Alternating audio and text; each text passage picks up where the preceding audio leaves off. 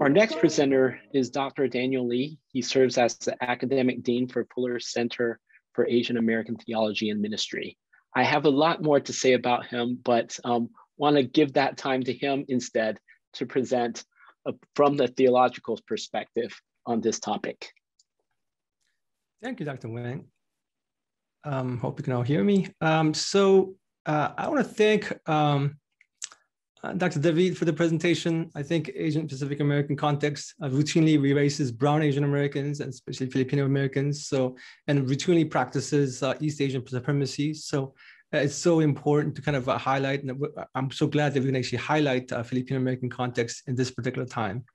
And also, I think what I really kind of took away from that is this idea of internalized racism and colonial mentality being rooted in history. The fact that for understanding what's happening, we have to understand history well. And if we erase that history, then it's literally incomprehensible. So it's so helpful in that sense. I would like to offer particular ways in which Asian American Christians have internalized racism and how our theological minds are colonized with white supremacy. My comments will focus on liberating language and how we decolonize our minds. And by language, I don't mean Asian languages, although I believe affirming Asian languages is important.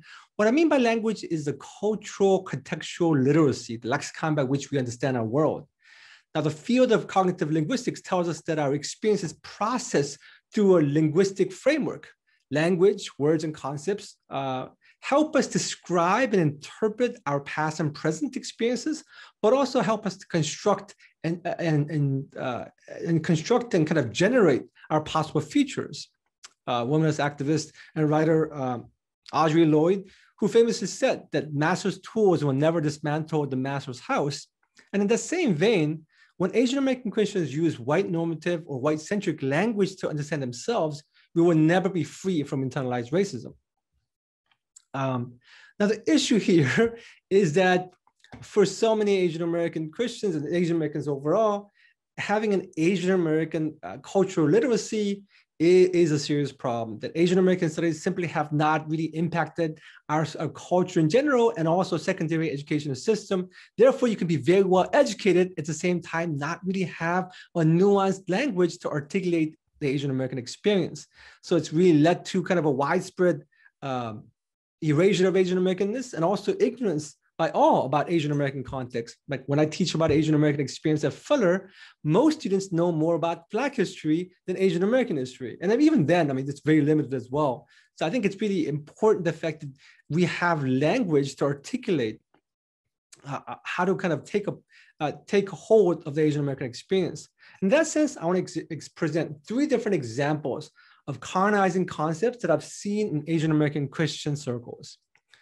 I think some of this stuff actually applies to broadly Asian Americans, but I definitely have seen this in Asian American circles. And the first point is the exclusion of race as a category.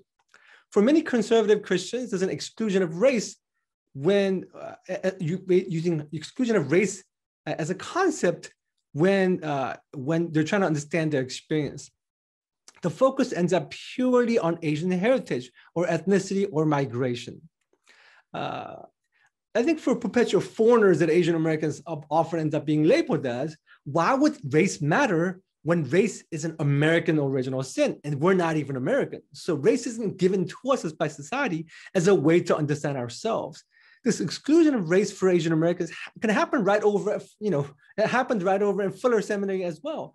Early Asian American initiatives for Japanese Americans and Chinese Americans were put under School of World Missions, under missiology and culture. And in that sense, it was focusing on culture as literally foreigners living in the US and not really Asian Americans who actually understand the racial dynamic as well. When we start working on the latest iteration of Asian American program, which is we've been working on for now last 11 years, Fuller as an institution had a really difficult time to understand what is Asian Americans. I mean, I can kind of recall a lot of really like a bad racist TV show kind of experiences where people would say, so Asian American, tell me what that really means. Are you talking about Chinese or Japanese or Koreans and Chinese, because I don't understand what Asian American means. And this actually happened earlier on in my experience of building the Asian American Center at Fuller, because this idea of a racialized experience for Asian Americans ends up just being a foreign thing for many people. And of course, this idea of not really having the idea of a category of race for Asian Americans plays well in terms of modern minority myth, because Asian Americans have no stake in the controversial and troubling racial politics, or the idea is, in a sense. This exclusion of race as an experiential category is reflected in early books and resources on Asian American evangelical spirituality and ministry, and actually often even in our present time. And I think in some sense, certain cultural psychology texts that I've observed as well kind of exclude race as a category. It's almost like, well, here are how you kind of deal with Asian American, Chinese Americans or Japanese Americans or Korean Americans. But the racial experience of Asian Americans overall can sometimes be excluded in terms of kind of cultural psychology. There's a problem when we just use ethnicity to cover our social experience, because for Asian Americans, ethnicity and race, they both have to be used because they're talking about two different things. I mean, Dr. Devi is talking about him being a Filipino American, but then there's also kind of a broader racial category, right? And then for me as an Asian American, there's also kind of this broader racial category. Korean American, there's a racial category of Asian American as well. How do we kind of acknowledge both? The fact that within my home, I might be more of a Korean American talking to my parents or whatnot, but then in the society, I'm kind of labeled as more of a broader Asian American.